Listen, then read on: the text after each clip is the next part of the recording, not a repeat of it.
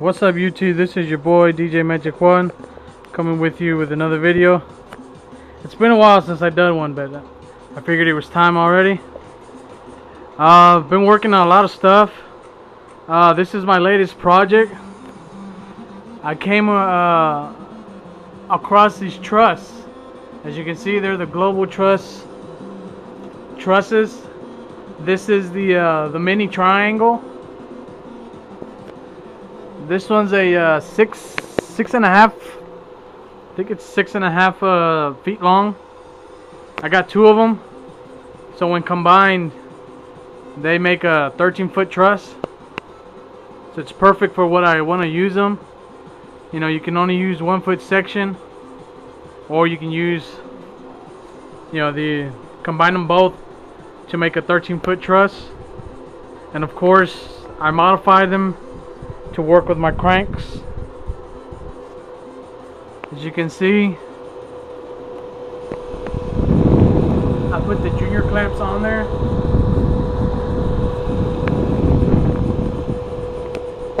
Little modification, measurements. So as you can see, I got my lines here where I measured. Same thing with the other side. That way it's more secure.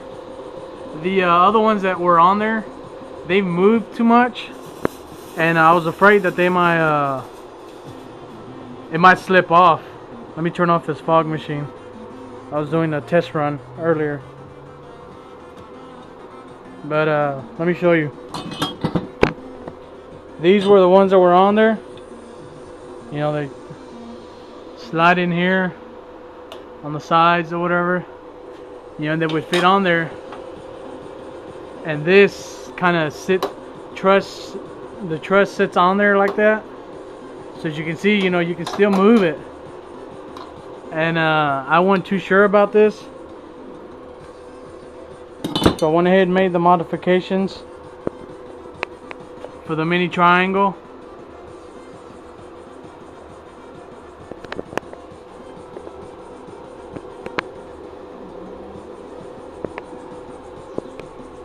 As you can see, I have my DJ scans hooked up.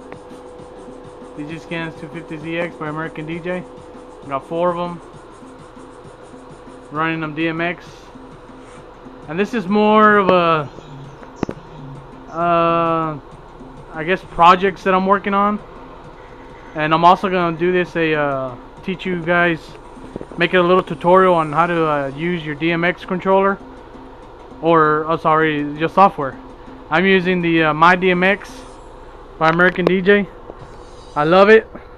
It's easy, simple, inexpensive. You know, 300 bucks. So I'm looking for the dongle thing. There it goes.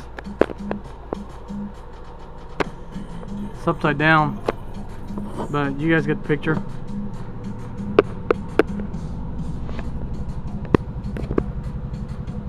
There it is, American DJ My DMX.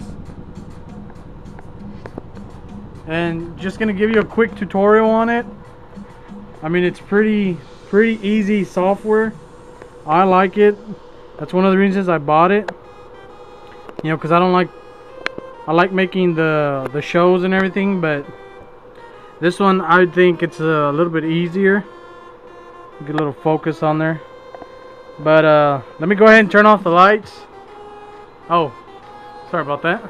Almost forgot. I also have the color strips, or the mini color strips, hooked up. And the newest thing I bought, I don't know if you guys seen these already, but these are the Mega Par profiles. I got 2 of them. I got more on order. Bought these at the Fort Worth Costume, Magic, etc. So, you guys like these? I'll show them here in a minute. Like them, go see Derek, Abel, and Will. See, I got 2 of them because that's all they had left. But there they are. I took off the yoke because I'm not gonna be using them. And you'll see those in action here in a little bit. But let's get to it. I'm gonna go ahead and turn off the lights and turn up the music a little bit, and hopefully you guys can hear me, and I'll guide you through. Actually, you know what? Let's go to this. I don't know how well you guys can see this, but I'm gonna try and get it as focused as I can. This is your main page right here.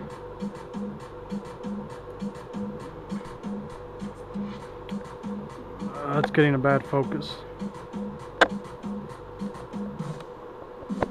Oh, there we go. Okay.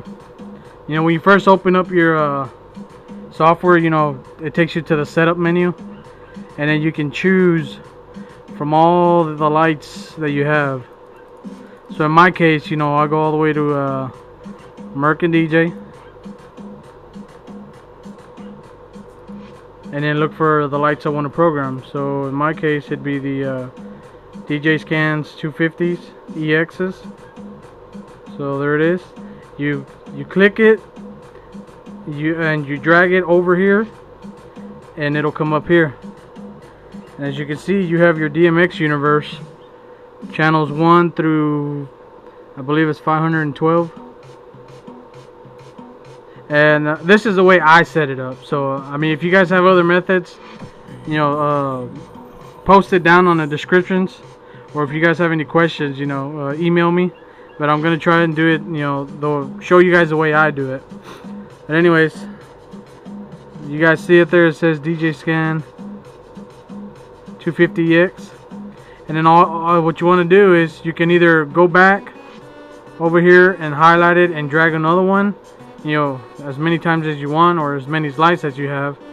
If not, the easiest way to do it is just right click it, go to duplicate, and let's see, duplicate, and then you get this screen. And then since you already have one there, all you want to do is duplicate 3 more.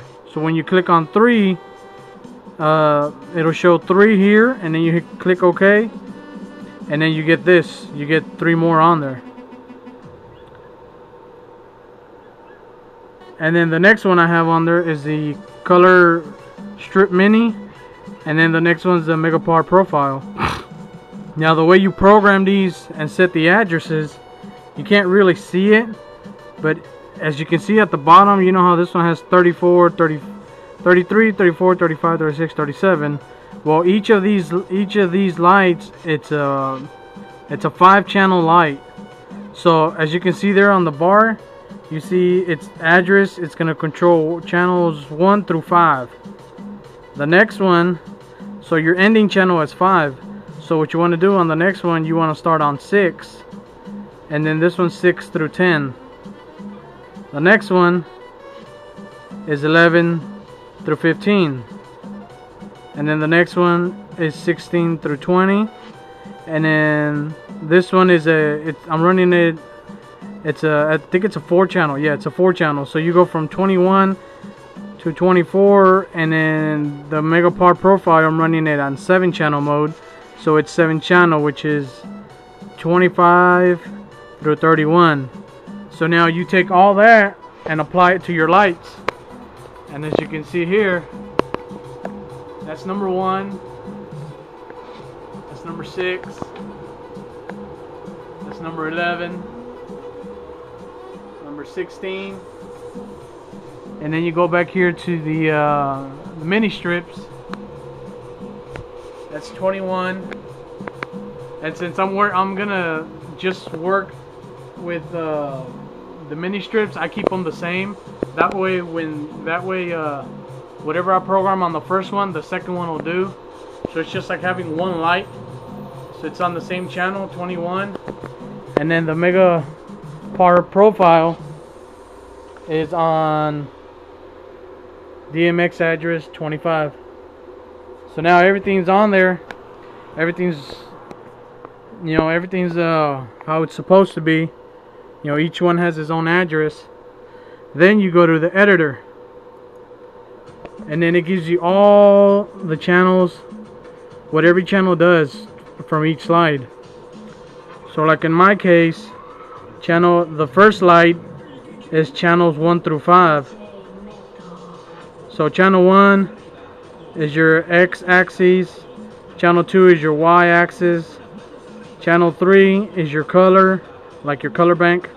As you can see, look, all the colors, orange, red, these are your macros.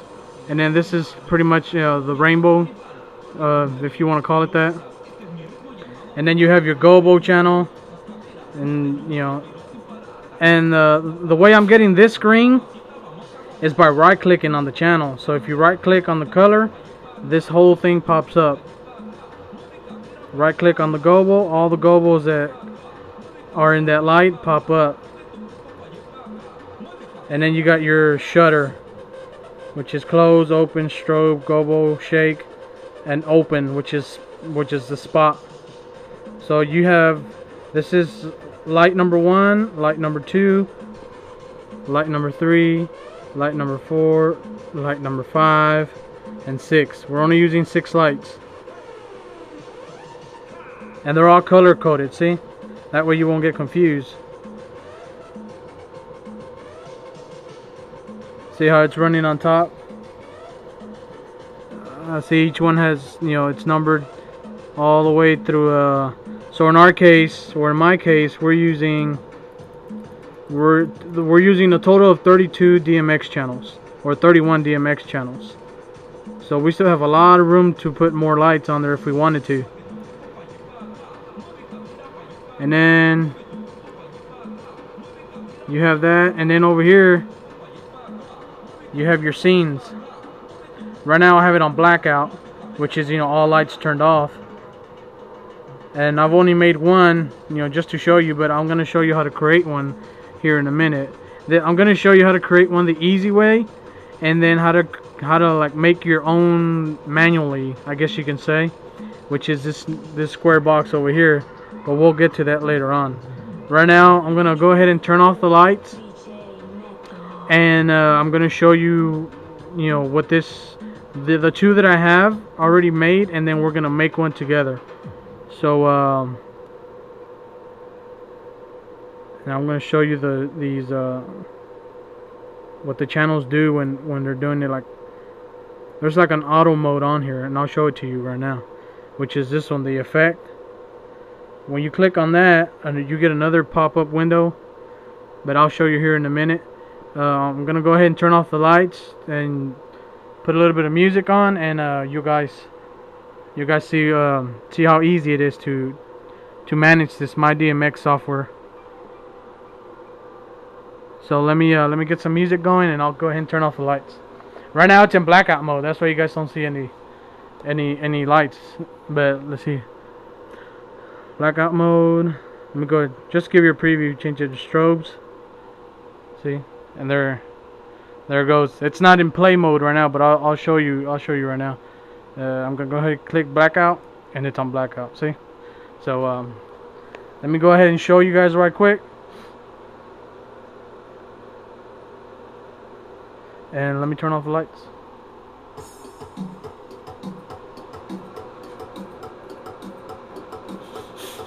A little bit of fog. It was outside, so normally I use my hazer, but quick video. Alright, lights are off. There's the laptop. Right now we have it on blackout, and we're gonna go ahead and click on I named this one strobe and intro. So here we go. Oh, actually, you know what? No. After here, you go to user mode. I'm sorry. User mode. So there's my blackout scene, and then my other scene, the one with the strobes. I named it strobe intro. So here we go. That's the blackout. Of course, you don't see anything. And we're gonna go ahead and click on the strobe one, which is the next one. And there you go.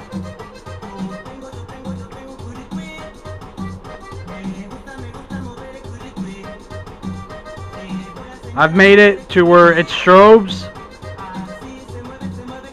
in white, and I only have the four DJ Spots 250s on, and the Mega Part profile. Let me get you a close-up on it. So that's the Mega Part profile, and then the 4 DMX 250s.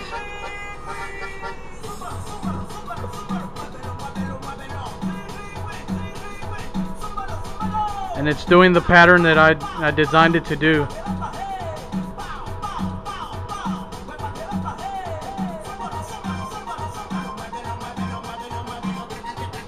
So let me show you the back side of it, or I guess you can say the front side if you're on a dance floor. This is what you would see.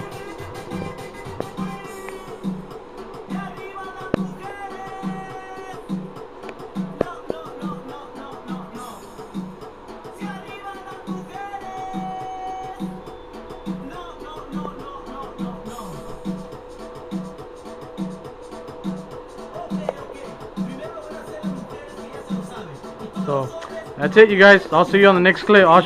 Next clip's gonna show you how to I'm gonna show you how to make actually the scene. So see you on the next clip.